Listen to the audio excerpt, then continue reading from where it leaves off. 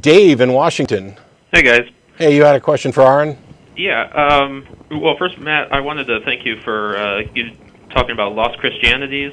I just bought that book and started reading it here. Pretty interesting so far. But yeah, for your guest here, Aron. Aron.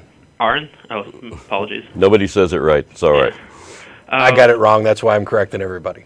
I was wondering how what has been your experience on YouTube as far as intellectual debates go? I wouldn't think that would be a great source of conversation.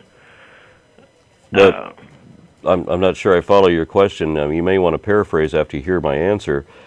As far as intellectual conversation, I take that to mean that once I've given my position in my videos, that I have other people that are logging on into the discussion boards, and they give me counter positions or maybe points to ponder or something like that.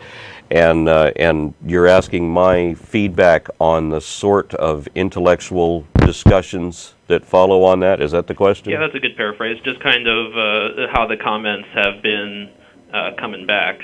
Yeah, okay. I mean, I read YouTube comments, and it's garbage. Yeah, and that's my answer too. I mean, I did one video wherein I refused to make anybody else famous, just for, when somebody asks me a stupid question and I make a video to address that, and now I've elevated that person's status, like what happened with the taxi driver, who became something of a stalker of mine for a bit. What I did in the last video addressed to him was to put out a challenge for theists to come up with somebody that they would say represents their beliefs, and have that person, I don't care who it is, I just want to see a nomination, and I want to see a number of people back that person so that we have a substantial voter block, say this guy represents us, and then have that person debate me in some moderated format somewhere. Because until that happens, and possibly even after that, I have yet to see an intellectual debate, either in YouTube or on Talk.Origins or in any live avenue anywhere ever. I don't think it's possible to have one. Yeah, and we get email about this show from theists who think that we're handpicking callers because, oh, well, I see the calls you guys take, and those guys are stupid, and they make the worst arguments, and why you guys are afraid to debate the true, intellectual powerhouses of, creationism and Christianity and Islam and whatever else you want to toss in there. No, we're not. The only thing that we're screening against is crank calls and people who just want to call and say, hey, great show. I have an open invitation to debate Ray Comfort. I will not be anywhere near as polite as Thunderfoot. No. He doesn't have an open invitation to debate Ray because I have an open invitation to debate Ray. All right, well, we'll bring in Kirk Cameron and we'll have a two-man tag team. It would take half of one of us to show up drunk. As a minor point here, are the rumors of the Texas Board of Education true? Yes. I don't even have to wonder what the rumors are. If the rumors are negative, yeah. Yeah, I've heard Thomas Jefferson being thrown out. They're rewriting. What they want to do is they want children to be taught that that the United States was some sort of religious oasis. They want to throw out completely the point of this country. The United States may have been colonized by people who were fleeing religious persecution in other countries, but when they got here, they persecuted each other in similar fashion. I mean, with early Protestants and Quakers and Puritans were all at war with each other, lopping off each other's ears, torturing each other in the streets. And what happened when the United States government began to be erected was they started looking at how in France, in recent history at that time, you had Catholics hunting Protestants en masse by orders of the government. And in England, again, you had Protestants hunting Catholics for the same reason. It was an order, a law of the land. And so when they set up the United States, it was supposed to be the world's first secular government. It was supposed to preserve freedom of religion. And now many Christians will tell me that freedom of religion means freedom of Christian religion, but no, it doesn't.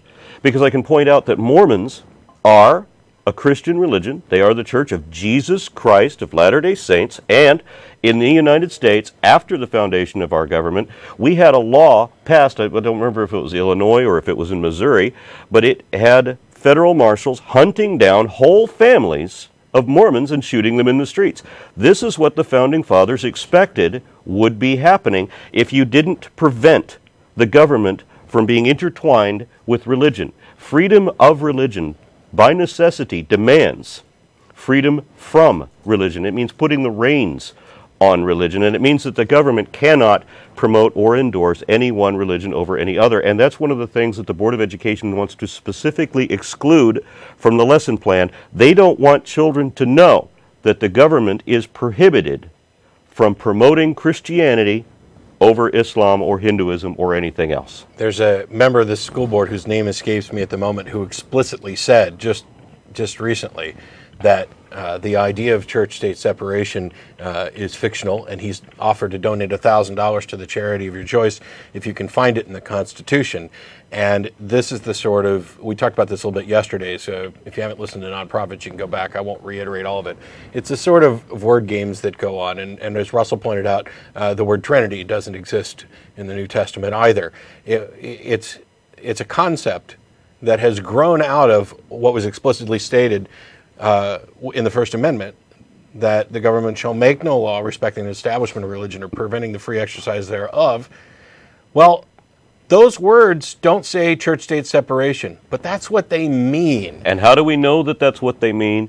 Because Thomas Jefferson, another person we're not allowed to discuss anymore, it would seem, clarified that point. He's the one that wrote that there should be a wall of separation between church and state. He specified this is exactly what he meant by that passage, so there can be no ambiguity here. And he's not alone. There are quotes from the other founding fathers, and Madison said that the only valid, I'm going to get the quote wrong, but the only valid interaction government should have with religion is in settling disputes of a legal nature between religions. Even if Thomas Jefferson had never written that quote about church-state separation, this is the practical application of what the First Amendment must mean. It has to mean that, because anything else renders it meaningless and moot. I put further clarification on this point in a video titled The Fifth Foundational Falsehood of Creationism. Okay, I'll have to look that up. Okay. Yeah, I hope something can, I don't know what can be done, the ACLU with the ACA, but hopefully something can be competed against this. I would like to see a revision of this plan wherein we take the least credible people possible and put them in these positions of power and then have their decisions irrevocable for a decade. That doesn't make any sense, especially when it indirectly affects the rest of the country, because whatever decision some willfully ignorant dentist in Texas makes then establishes what the educational criteria for children in Maine or Vermont or Washington have to endure. And I've been asked, I'll go ahead and let you go, Dave. Thanks a lot for the call. All right, thanks.